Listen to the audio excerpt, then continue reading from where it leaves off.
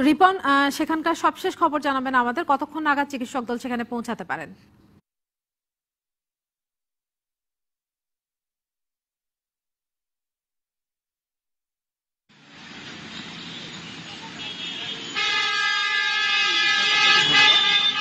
গিয়ে ওই বাড়ির আর কিছু সদস্য আছে তাদের সাথে কথা বলবেন এবং তারা গতকাল রংপুর মেডিকেল কলেজ হাসপাতালে ওখানে যে ভর্তি আছে তাদের সাথে কথা বলেছেন।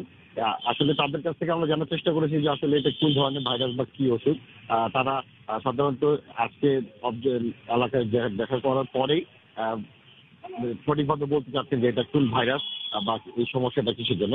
এবং আজকে ওই এলাকায় যে নিষেধাজ্ঞা জারি করা হয়েছিল মানুষ চলাচলে সেটা তুলে নেওয়া হয়েছে।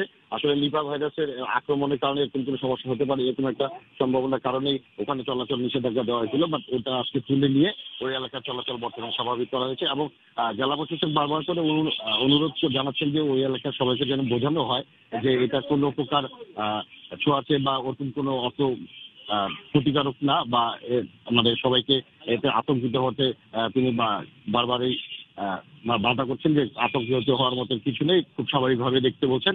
তবে বিশেষজ্ঞ দল আজকে আমাদের সাথে আছেন, তারা ওই এলাকায় গিয়ে ওখানকার ওদের সাথে কথা বলার পরেই কি জানাচ্ছেন এটা আসলে কোন ভাইরাসের আক্রমণের কারণে হয়েছে, তারপরে আমি আপনাদেরকে সম্পূর্ণ সে সম্পর্কে জানাতে পারবো।